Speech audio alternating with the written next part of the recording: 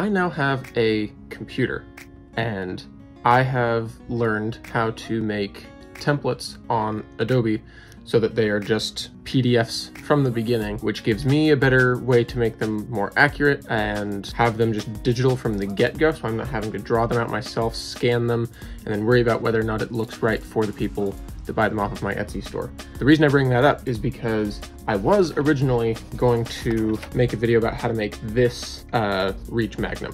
And I've made this one before. I've posted it on my Instagram. I've actually made like 2 promises so far that I was going to make a tutorial about how to make this pistol, and I almost got around to it. I had made it again.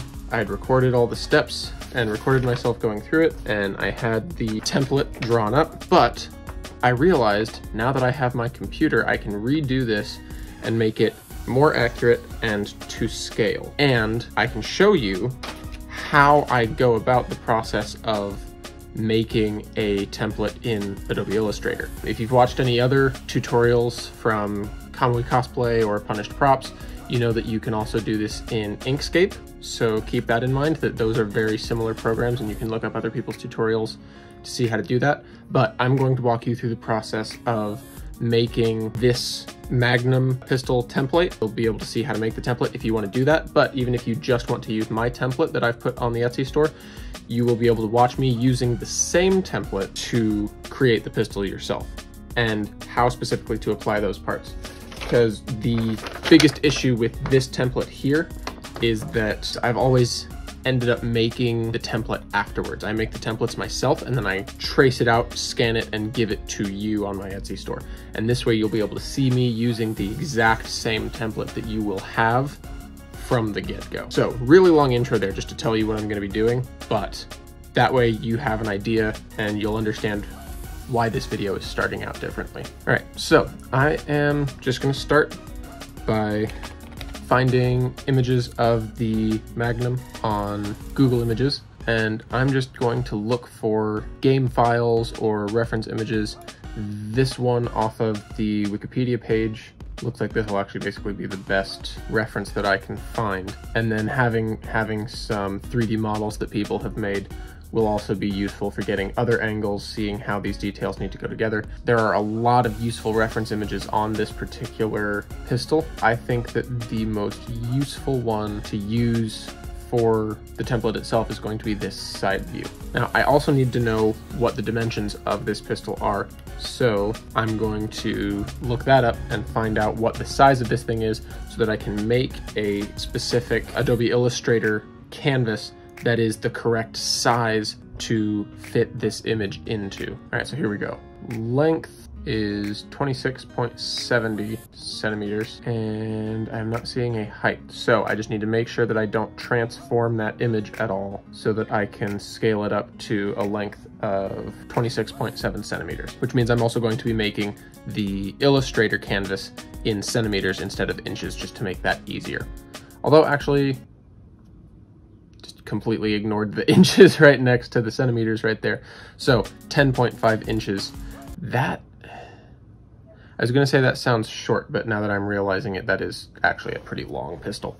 So with all that figured out, I am going to take this information and go over to Illustrator. My brother's practicing clarinet, so you might be hearing that in the background. Actually, since I'm recording with Game Bar, you probably can't see what I'm doing in files. So I'm going to go up to Edit, Place, and then I'm going to paste in the reference image.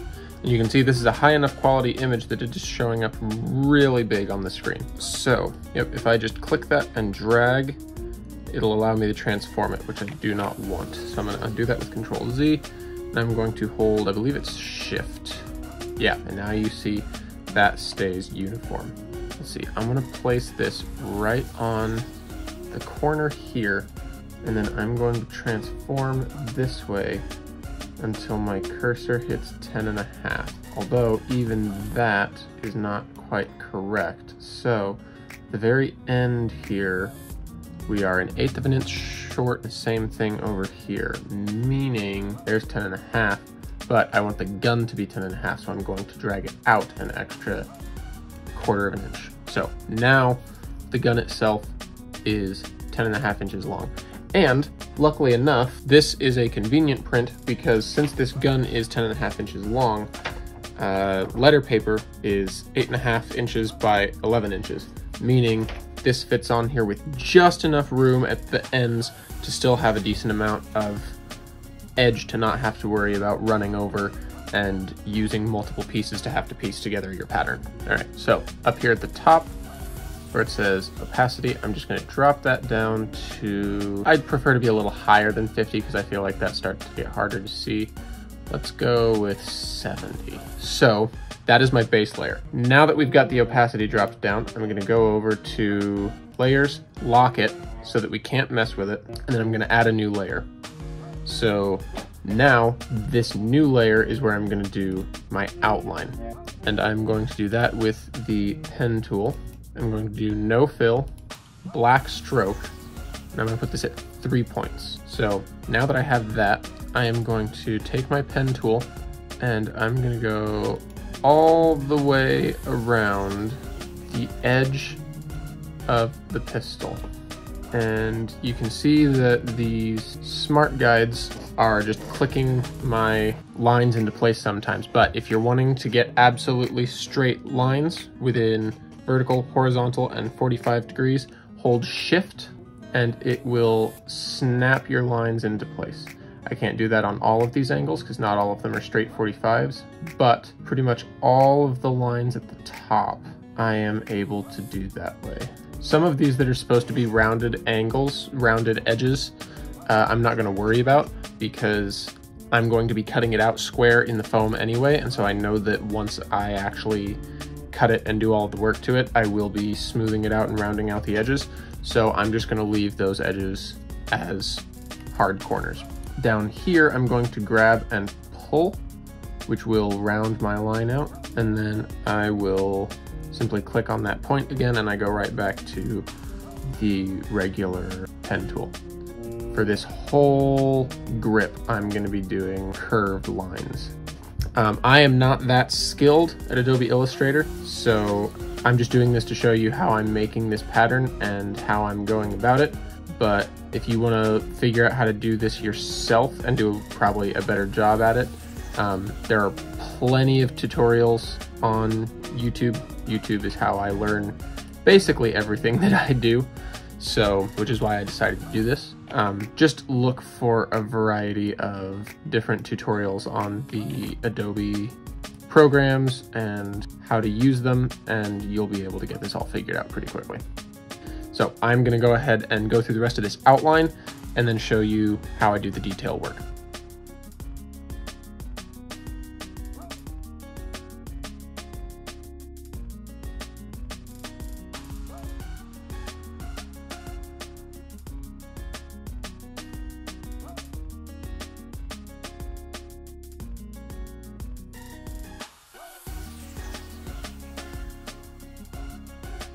Now that I have my outline in 3-point, I'm going to create another layer.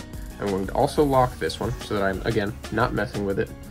Create a new layer, and this layer I am now going to be working on in 1-point lines. Actually, I changed my mind. I am going to use 2-point stroke for the solid details around the outside, or like solid pieces that are going to be on the sides of the pistol, and then I will use 1-point lines for any surface details. So anything I'm going to be doing like scoring right here on the side, or the cross-hatching texture on the grip, the lines down here on the magazine base, those will all be in 1-point. 2-point for things over here like the laser pointer module. That'll be 2-point, the flashlight trigger, and the guard. Those I'm gonna do in 2-point lines. And then in 1-point, I am going to do the detail lines like this. Those I'm gonna do in 1-point. So to demonstrate, this right here is a raised edge. So I'm gonna go back to my 2-point stroke, add a line here. There we go. Hold down Shift to get that straight line. And then over here, I am going to run this line all the way across, as that is also a differentiation between the edges of a solid piece. So I'm just going to go through that whole thing, figure out where all of the lines of all the different things are, and then if it doesn't communicate well enough, this video hopefully will allow you, if you're using this template, to then see how all of these lines apply and just follow along and see what I'm doing.